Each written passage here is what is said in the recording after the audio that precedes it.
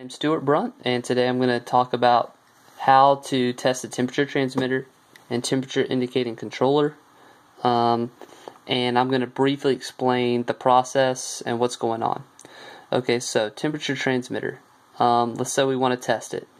Now, temperature transmitters need two things. They need a temperature value, and they need a lower range value and upper range value. So, inside of this temperature transmitter, it resides a lower range value and an upper range value that have been set. They were established into this transmitter through the heart device. We have programmed them. So it has that. Now it needs a temperature value. And the way it acquires the temperature value is through, in this case, the use of a thermocouple. And that's what this wire here is. And in this instance, we're using a 2-wire thermocouple. Now, this thermocouple is plugged into the fluke. And it's important to understand that in the process, the thermocouple would not have a plug. Okay, we're using a plug because that plug is representing a probe. In the process, a probe is going to use something called the thermoelectric effect to produce a millivolt signal that would represent a temperature. So if this was 72 degrees, then this probe would produce a millivolt signal that represented 72 degrees. So in our testing of this transmitter, we're using a plug that the Fluke 725 digital multimeter is going to provide a millivolt signal to that plug that it will send to the transmitter.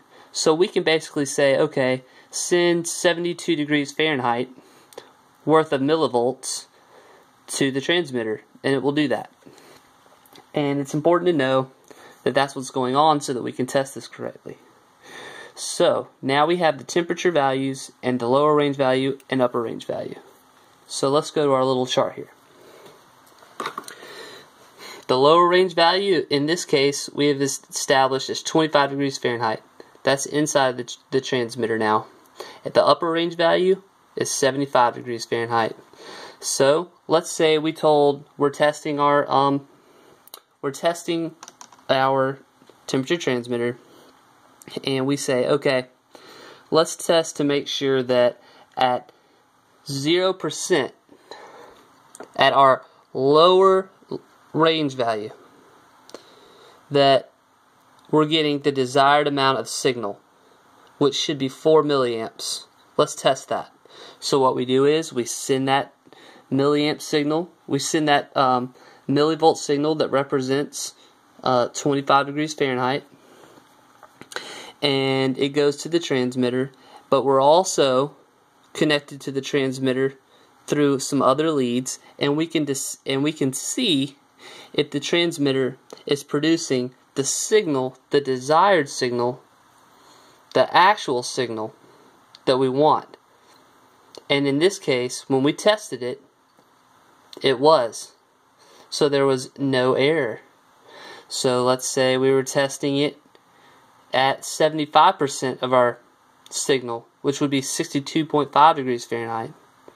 We would send a millivolt signal that represents 62.5 degrees Fahrenheit, and it would go to the pressure transmitter, and we would say, okay, well, at 75%, we're hoping that we get 16 milliamps, and whenever we check our fluke, we're going to go, oh, it is 16 milliamps, because the fluke's going to tell us, and because there's no difference, then it's working perfectly and there's no error.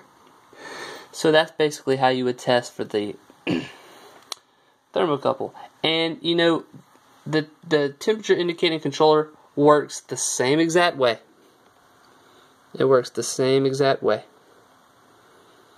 except for you're not using a thermocouple. You're just looking at the values on the screen and making sure that they're what they should be.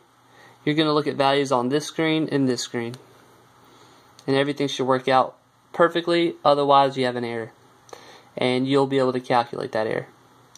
Alright, that's all I got. If you have any questions, please leave them or comments, please leave them in the spaces below, and catch you next time.